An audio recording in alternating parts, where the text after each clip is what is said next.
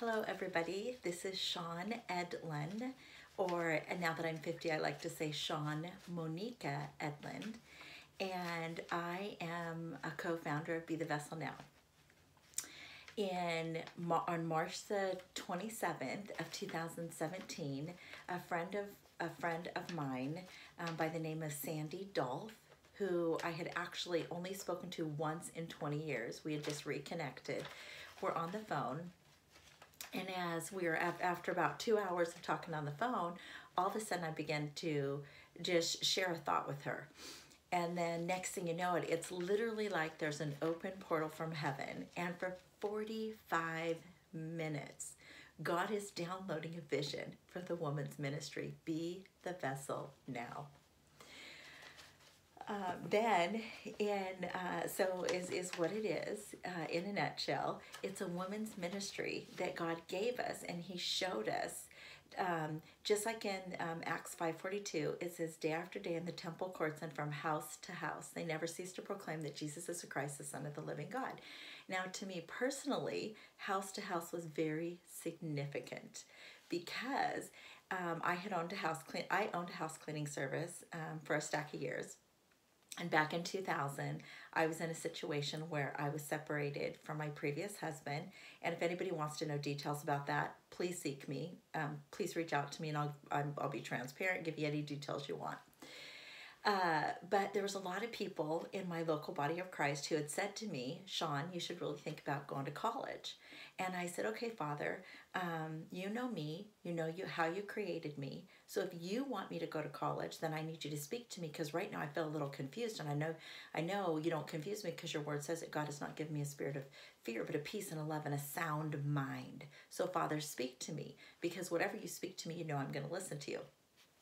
So a couple of months later, one morning he wakes me up, it's 5:42. Another morning he wakes me up, it's 5:42. The third morning when he woke me up, I looked at the alarm clock.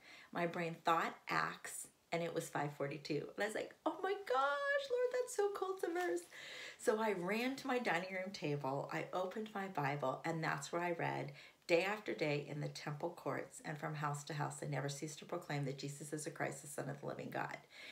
And way back in 2000, I was making $20 an hour cleaning house. And I was, which, you know, being a single mom with 3 kids, making $20 an hour, no college debt, that was pretty good. But nonetheless, he gave me my answer. So that's why Acts 5:42 is symbolic. So the vision that God gave us for Be the Vessel Now, like downloaded. It wasn't like, "Oh, how are we going to do this?" So literally 45 minutes, I was freaking out with excitement in my home. Sandy was dancing around her home up in SeaTac, Washington. And both of us were just like, "Oh my gosh, oh my gosh, oh my gosh, I can't believe this." So he showed us that he was going to provide the homes for us to go into. We would go into these homes. Women that we would ask to speak, we would know their character, and we would know that they were grounded in the word, right? Not the word, but know their character as far as they love the Lord. Okay, we wouldn't ask these women what they were going to share, because we would know that they would be directed by the Holy Spirit. We would step into this environment. We would have us like create these mini women home conferences. So we have worship, the women speak, and when they speak, we call it hot off of heaven's press. The reason being is, years ago in 80s, oh my gosh, in the 80s. When I was 19, I got 20. When I was 20 years old, I got my first song from the Lord. And so when the Lord would give me songs, I would call my grandma, I'd call my sister, I'd call everybody, and I would say, "Listen to what's hot off of heaven's press." And I would sing him the song that God gave me. So I just kind of kept that with us, hot off of heaven's press. So in these environments, the Holy Spirit, the inside of these women is like a kindling fire, okay? The Holy Spirit would set these kindling fires on fire. Then when they left our environment, they'd go back into their local communities, into their workplaces, even back into their local churches. The Holy Spirit would breathe on these kindling fires, and then revival would break out across the land, and the revival would break out across the nation. I need my, I gotta pop up to go get our mission statement. Hold on.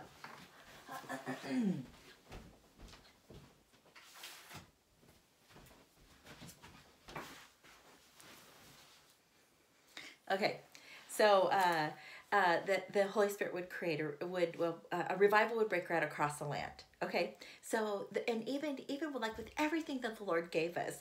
So our mission statement is this: how to unzip the chambers of one's inner heart's desires to make them not only a new reality, but a lived out one.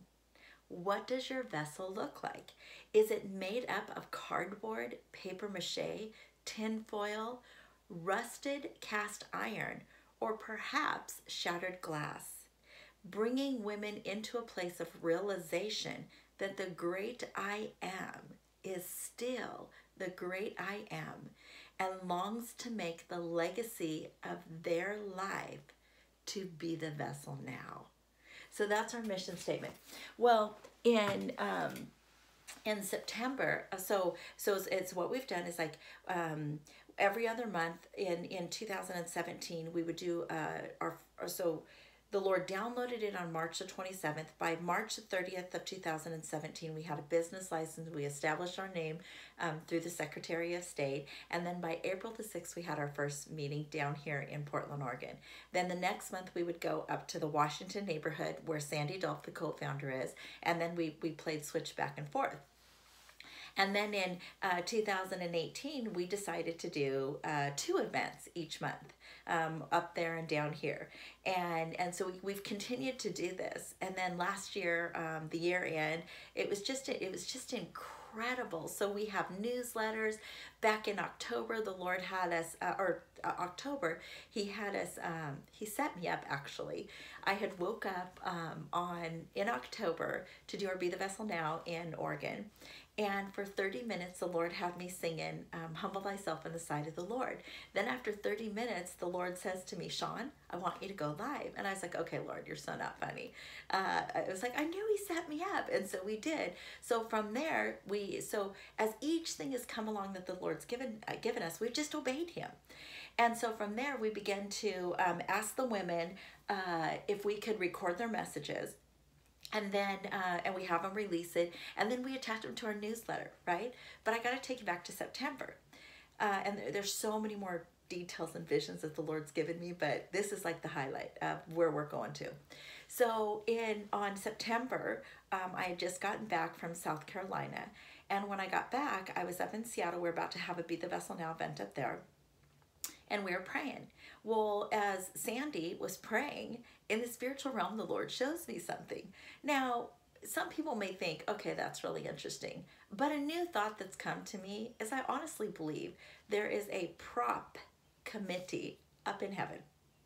And he speaks to us all differently. To me, he just shows me these flash visions. So I think it's like, okay, down over there at this geolocation on earth, one of my servants, I show her things in the spiritual realm. So the prop committee needs to be available to drop that scene down to where she could see it. Okay? So here's the scene that was given me in September. As we're praying, I see the Father's right hand. Okay? I see his hand, and in his hand there's a picture. He takes the picture, goes over to the right-hand side of him, dips it down into what looks like a Bible-sized cistern in my mind, right? Dips it down into the cistern. The cistern is full of liquid gold.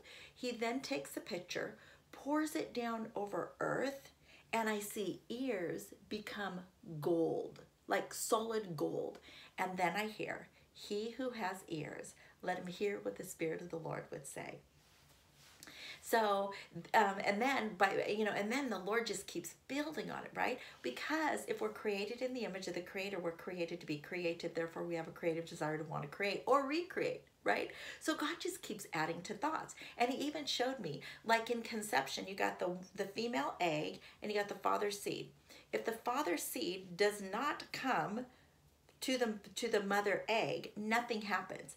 But even in creation, as soon as the father's seed connects with the mother egg, in a nanosecond, combustive, explosive creation begins to take place.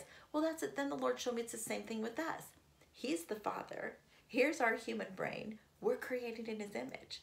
As soon as the Father's seed connects with the human brain and we receive it, or we agree with it, or we align with it, or we partner with it, right?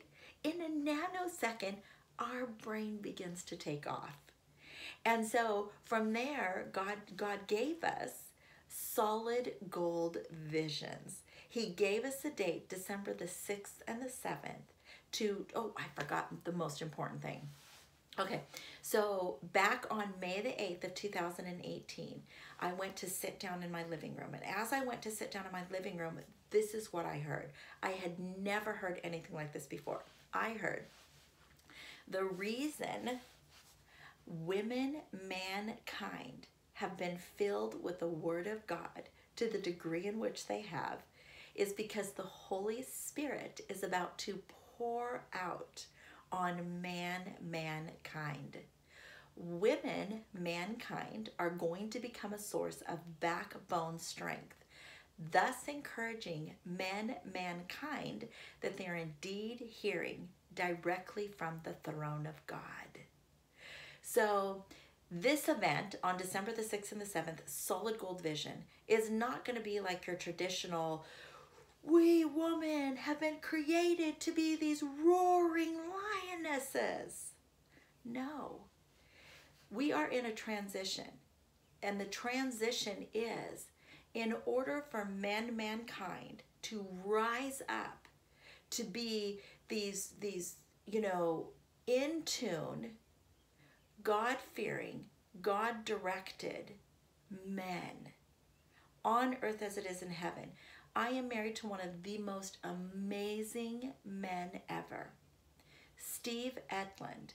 Edlund is a man who has allowed this woman who's been on fire for God from the age of 19 until now 50, right? He's allowed me to fully walk out witnessing to anybody, anywhere on the streets, right? He's spend hours a day in the Word of God. Now, God did have to grow him when I started praying in tongues out loud all the time. He'll at any moment he just receives the fire that's in me. And then last year at Compassion to Action, something happened. Oh my word! It is like, since Compassion to Action, I'm living in the midst of an inferno, and I don't know what to do.